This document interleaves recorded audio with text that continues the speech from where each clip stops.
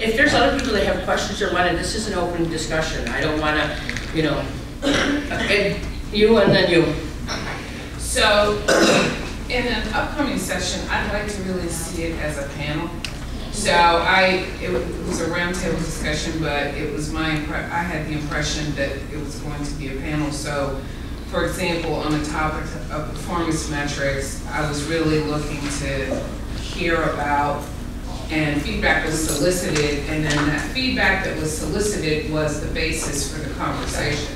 So I was really looking to hear on the topic of performance metrics, what's being done from an industry standpoint, or what's being done collectively amongst the people that are members of the association, and then to hear about some best practices or some recommendations.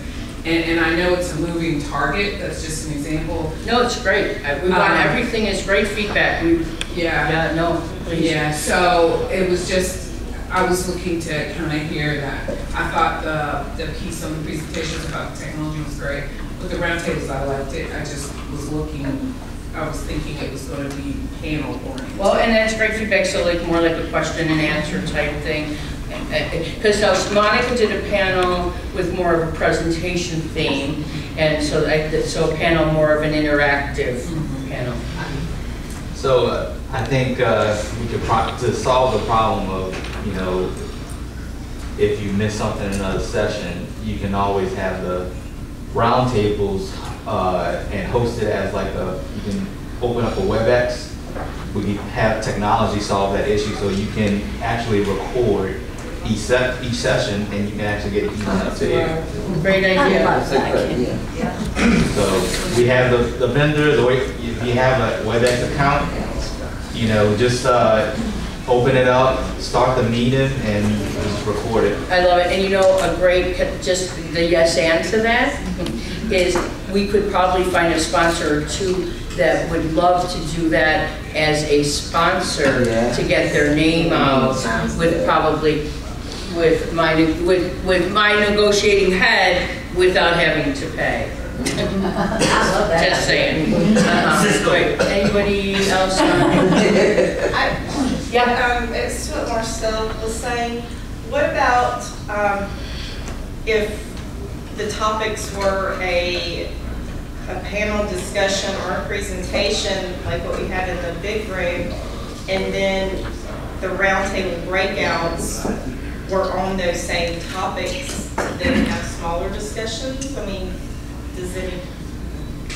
Well, I mean, even to that end, if there were, from a maintenance standpoint, there could be 3 core pieces to that panel discussion, and maybe the roundtable takes one of each of those pieces and gives each person. So, for example, social media is a pretty broad topic, and maybe there's a broader discussion about social media, but then there's one specific roundtable about SMS, there's one about Twitter and Facebook, there's one about the upcoming technology, and then how it actually interacts, how those interact across.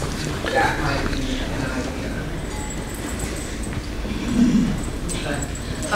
So that we did the setup, and then so topics. What we wanted to do this morning was also talk about the future topics. It doesn't have to be any fancy titles, but things that I heard metrics to do it to that's an ongoing thing.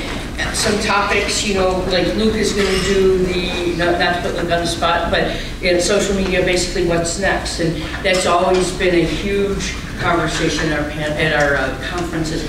And topics that weren't here or topics that were here that you'd like more on.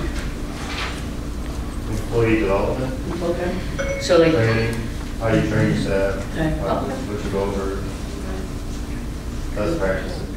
People should be responding to you, but I like the idea of an organized, printed book to take back or a flash drive.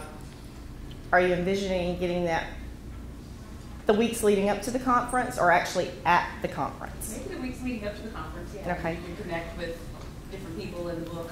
And I'm sorry, I just have to harp a little bit on, y'all got the paper surveys, but we will be sending out more things following up, and if you guys don't respond to it, I got 13 responses last year on the follow-up survey.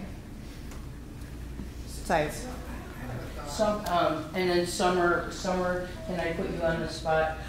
So, did you want to? Oh, I thought the roundtables were really educational. I liked how it was a smaller group. I did like that. And you could hear how other call centers work, because obviously I know how mine is, and everybody else is just so different. And I really thought, I liked hearing about the different CRM programs, because I'm not very familiar with it, because we're still trying to get one. So that's what I liked. Thank you. I wanted to add something about CRMs for I think with Monica and then Summer for the yes and to this. Sorry, but I'm gonna keep pushing, driving it home. And I believe did I not pinpointing our two shoppers, but I'm just saying the CRM. I know. So I have public stuff, which is now Excel. I get a lot of phone calls, and I get visits, and I love it. As you know, I'm a ham. Love it. And I think that is something we could keep in mind is that, people with CRMs, you could have the same CRM for 10 years and you're an expert, and then all of a sudden you have a brand new CRM, you've changed everything, and it's nice to have that hands-on. And I almost thought about if we have some of those sponsors, we should be able to set up a little hands-on demo out there with some of their end users that are here at the conference. So, we talked about knowledge base. I can tell Cecilia's story. This is, Cecilia is implementing public stuff. She's at the city of Aurora, Illinois, and they were very helpful to us as well. When we implemented, we went to visit, and we have been visiting each other and during her implementation, and there were things that happened that my system, which was like the beta one originally, so I had all the bells and whistles. And she came and she's like, I don't have that icon, or I don't, and really she wouldn't have known unless she came by me or we had a conversation. So maybe hands-on, maybe little stations with different CRM companies, and that's another way to get sponsors.